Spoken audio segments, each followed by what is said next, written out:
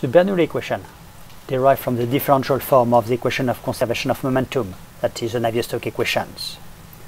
When the pressure is hydrostatic in an open channel, the integration of the Bernoulli equation across the water level can be expressed as the total head h being constant and equal to d cos theta plus z naught plus v squared over 2g, where d is the water depth, z naught is the bed elevation, v is the velocity, and theta is the bed slope. In open channels, the Bernoulli principle states that the total head is a constant along the flow direction for a frictionless, incompressible, steady flow. And if we looked at the application of the Bernoulli equation across two sections, 1 and 2, we obtain h1 equal h2. The Bernoulli equation may be applied to smooth and short transitions, such as gates, weir crest, transitions, and 3 applications are listed below. At a broad-crested weir operating without downstream control, the upstream flow is subcritical and the downstream flow is supercritical, and the flow is critical at the weir crest.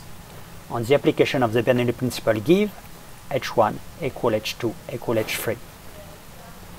At the crest where the flow is critical, the Bernoulli principle and the critical flow condition can give the water depth at the crest for a rectangular channel. The combination of the Bernoulli and continuity equations can be resolved graphically using the specific energy versus flow depth graph as shown here.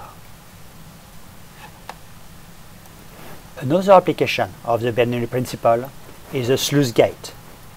The combination of the Bernoulli continuity principle states that the total height is the same upstream and downstream of the gate, and the Bernoulli equation may be solved graphically. A third application is the Bernoulli principle applied to a channel transition with a smooth change in channel width and bed elevation. The Bernoulli equation will state that h1 equal h2 and can be combined with the continuity equation.